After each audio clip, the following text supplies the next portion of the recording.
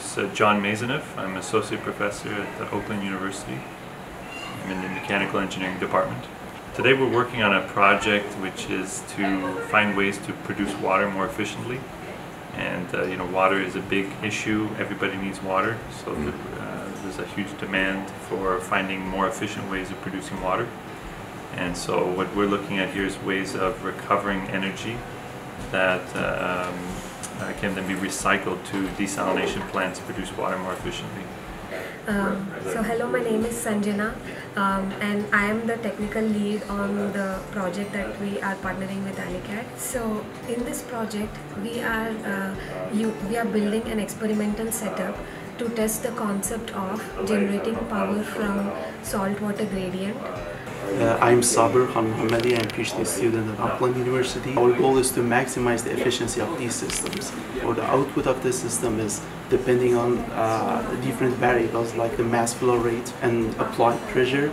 We are trying to track those points that the system will give a maximum efficiency and give a maximum power. The Alicat equipment is helping with establishing the control on the operating variables that we would like to control, such as the flow rate of the streams and the applied pressure.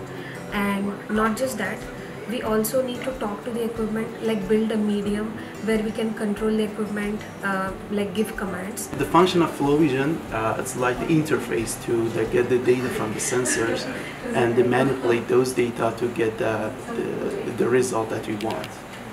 For example, let's take flow rate. We can ask it to go like 5 meters cube per second, and then it does that. So that medium is making things easier for us. So I think that's one attractive part of the Alicat equipment.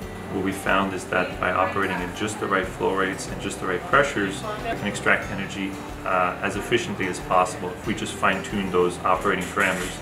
So we've been working on that in theory with different simulation tools that we've used, but this is the first time that we try to implement it and in a lab experiments. We believe we can greatly improve the efficiency of RO desalination. So in this stage we are setting up the bench, and with the new equipment that we have purchased from the Alicat company, so we are trying to do the first stage of the experiments, and we are working on that.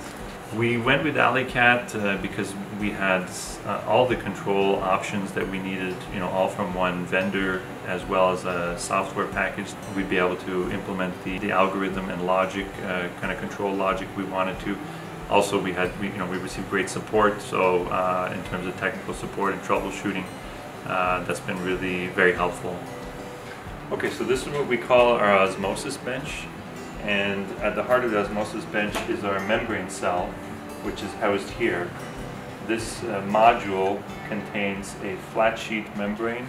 This is an acrylic frame which compresses a membrane, flat sheet membrane sample, which could be made from a number of materials. Right now we have a cellulose acetate membrane in here.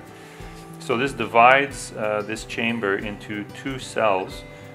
One which contains circulating fresh water and another which contains circulating seawater, although other fluids can also be considered. But what we do with this arrangement is we study osmosis and how osmosis responds to different operating conditions. And then depending on the conditions of those fluids, meaning depending on the pressure, concentration and temperature, we can drive water either one way or the other. The dynamic here that is at the heart of osmosis is a concentration potential which translates to a driving force or an osmotic pressure.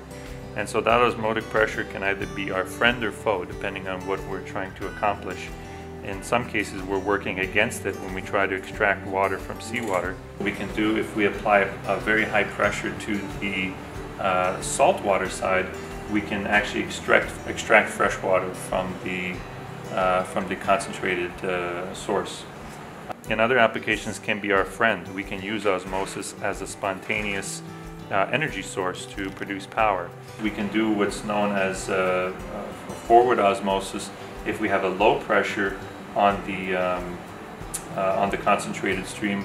That high concentration will draw fresh water towards it, and that can be used for a number of things, including power generation. And so all that happens right here in this cell, where we have mass being transferred from one side to the other, either against or with a pressure differential. This project is actually a part of Marine Energy Collegiate competition. The part that we are not just doing theoretical work, we are trying to prove a concept at the bench scale level, and also the opportunity to work with the partners, like the National Lab, Alicat. So that's something that collaborative environment, I think that excites me the most. The motivation behind most of our work is to find ways to improve the sustainability of critical infrastructure, especially energy and water systems.